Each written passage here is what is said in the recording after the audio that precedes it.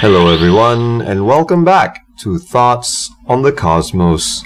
In today's episode, we venture out into the outer solar system in search of elusive objects that are undoubtedly some of the most interesting things to see in the cosmos.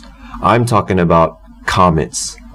Like the stars and the planets, comets have throughout human history been a source of imagination, fear, and wonder. People used to think they were messengers from the gods. Comets, with their elongated tails, looked like swords made of fire in the night sky. To an illiterate people in a world where the value of astrology far outweighed the value of astronomy, this superstitious idea was not so hard to believe in for people back then. Comets were often seen as a sign of war and death. Whenever a comet appeared, people thought a king would die. In Game of Thrones, a red comet was seen on the birthnight of Aegon Targaryen. Comets have been reported to have visited the skies of Earth since the time of the ancient Greeks. Of course, they've been showing up around Earth for much longer than that, but it's like what Adam Savage said. Remember, kids, the only difference between screwing around and science is writing it down. One of the most famously documented comets of human history is Halley's Comet. Halley being the name of a singer of a certain American rock band called Paramore. Oops, wrong Halley.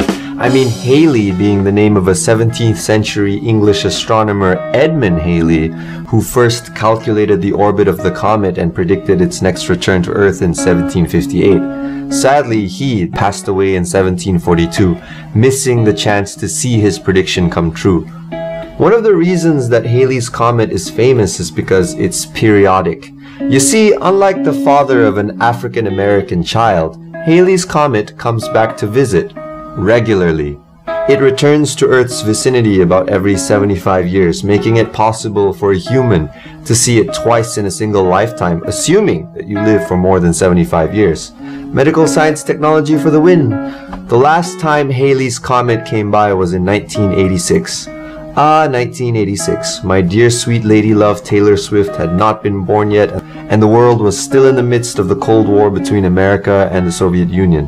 Halley's Comet is projected to return in 2061, 46 years from now. By then, I will be the ripe old age of 69.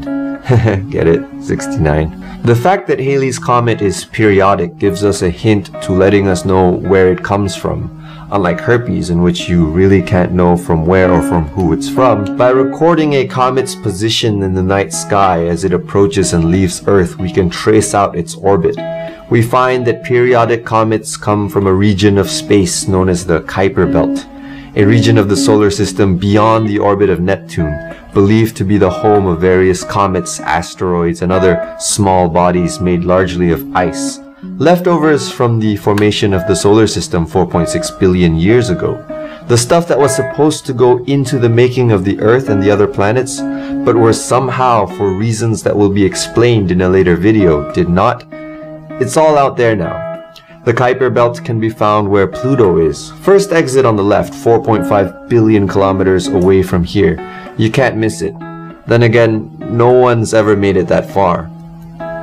Kuiper Belt objects exist within the realm of the Sun. It's where periodic comets return to after making its perihelion, or the closest point to the Sun.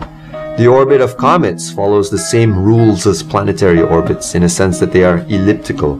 It's all derived from Kepler's law of planetary motion. This is Kepler, and that's his mustache. They see me rolling, they hate it. But cometary orbits are far more stretched out, giving us a sense of how long the journey through space is for these interstellar travelers.